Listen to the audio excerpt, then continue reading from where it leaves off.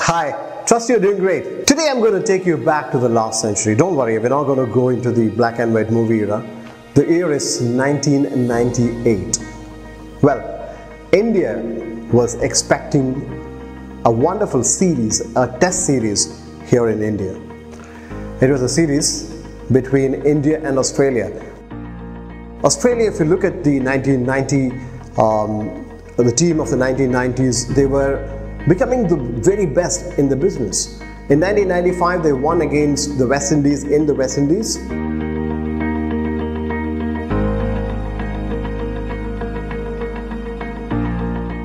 West Indies were a different side then. They were the invincibles at home. It was almost impossible to beat them, but under Mark Taylor's captaincy, they did achieve the impossible in 1995.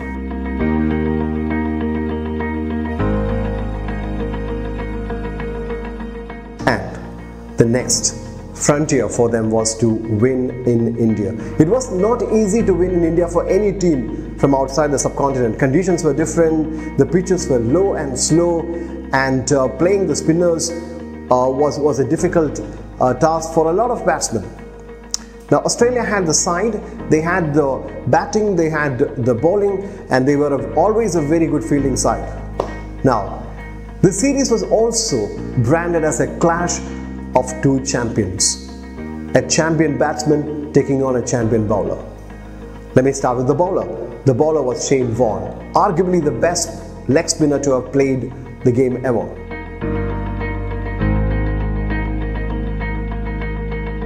Now, and there's no prizes for guessing who the champion batsman is. We are talking about the one and only Sachin Tendulkar.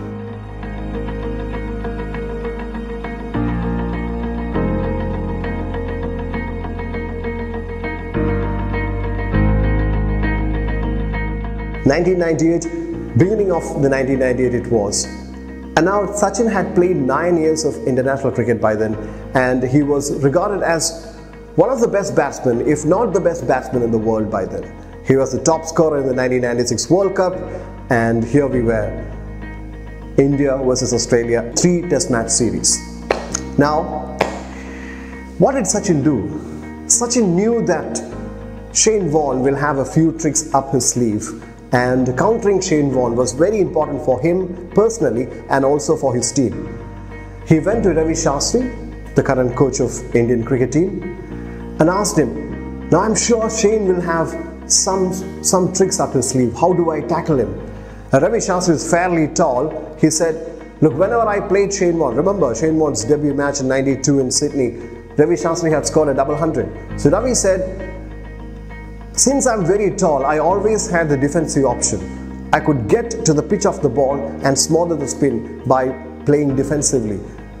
Since you are much shorter than me, you don't have that option. You probably will have to take the attacking option. Now, Sachin took this advice, went to Chennai, the MRF Pace Academy, and took the help of Lakshman Sivaramakrishnan, who played for India, tremendous leg spinner, unfortunately had a very curtailed short career. He took Shiva's help.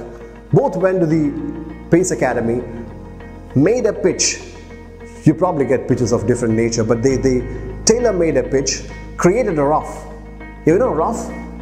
On day one of a test match, the wicket looks so nice, and after a while you see the color changing because of the ball landing and also because of players running on that. It becomes a little too dark, a little brownish. That's what you call rough. And sometimes when the ball is bowled in the rough, it behaves in a different way. So Sachin actually created a rough outside the leg stump where he expected Shane Warne to bowl to him and asked Shiva to bowl there. Probably would have said, Shiva, keep bowling on this particular length. I just want to try this shot. Anyway, coming back, the thrillest voices that you can get on a cricket field has to be Sachin's, right? And now, he tried every single shot that he could. He played so many shots, he tried everything possible to counter the spinning ball out of the rough. And this he did for not 1 or 2 days, he did it for 4 days. And now came the big day. 6th of March, if my memory serves me well, it was the 6th of March, the first test match between the two countries in Chennai. India batted first, and Sachin got out very cheaply for 4 runs in the first innings. And Australia ended up with the lead in the first innings, and they dominated the test match till then. They had their noses slightly ahead. Probably it was 60-40, 60 in favor of Australia. And the second innings, Sachin came to bat with the match in the balance. And now what we saw was one of the best innings of all time in Test cricket. A chanceless 155 not out. Shane Warne tried everything that he could. He threw challenges after challenges, but Sachin was too good. He played some shots which were not seen before. It was not from the coaching manual, but then only a genius could have done that. He countered the threat of Shane Warne, put India in the ascendancy. India won the match. The momentum was with India. They went to Kolkata for the second test match, won that convincingly, and the series too. Now, there's something which actually got me excited thinking about it. It's not about the performance. Obviously, that is very, very important. Only a champion can perform with this kind of pressure against a champion bowler with the capacity crowd cheering for you. It's a pressure cooker situation for anybody, and he really relished. He really loved playing there. But what enabled a champion to bring out a champion performance was a champion preparation. Two things stood out. One is he went to Ravi Shastri for help. His ego didn't prevent him from doing that. He had already played 9 years of international cricket. I know a lot of international cricketers personally who would be happy with 9 years of international cricket. They say that, okay, we have played for 9 years and our career is made, we are happy about our career. But not Sachin. Sachin was the best batsman in the world, but that ego didn't prevent him from taking help of Ravi Shastri. And then in the heat of Chennai, he toiled hard, he sweated it out with the help of Lakshman Shivaramakrishnan. He practiced for 4 days, looking at all permutation combination, all possible angles, and the entire base was covered in terms of preparation. And it was that preparation that allowed him to perform the way he did in the test match. And it's part of India's cricketing folklore. I still remember that innings that he played in the month of March 1998. Now, preparation is the key. You take Rahul Dravid. Rahul Dravid, when he made his debut for India, he was not probably the most talented batsman as compared to batsmen like Tendulkar, Mohammad Azharuddin, or even a Sourav Ganguly. He didn't quite have the natural flair or the talent. I'm not saying that he wasn't talented, but maybe not as talented as some of the other ones. But Rahul realized that he had an opportunity when India toured outside, because Indian batsmen traditionally struggle in the seeming pacey, bouncy conditions, especially in countries like South Africa and Australia. He knew if he could stand up and deliver in those conditions, he could be counted as one of the best batsmen. Now what he did? He created a pitch of 15 yards. No, usually the pitch is 22 yards, you know. He created a pitch of 15 yards and got his friends to throw tennis balls, wet tennis balls at him at high speed, and he started playing the bounce, because it tends to bounce a lot more than normal. And that's how he practiced, which came handy when he played in Australia and South Africa later.